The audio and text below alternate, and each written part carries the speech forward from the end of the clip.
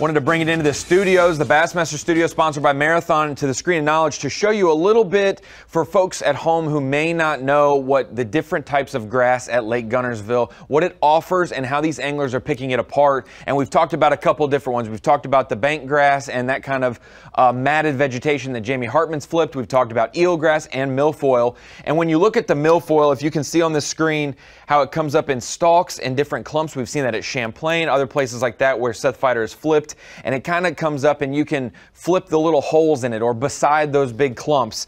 And those fish position differently in it as we kind of give you a 3D underwater of how fish maybe will position underneath that milfoil and those clumps where it's easier to target. Whereas like a eelgrass, it's long stretches on Guntersville at times. And the only difference in the eelgrass is maybe the height that it grows. Sometimes there's taller stalks than others, and then it doesn't grow nearly as deep. So there's a certain point, that 6 to 13, where it stops growing.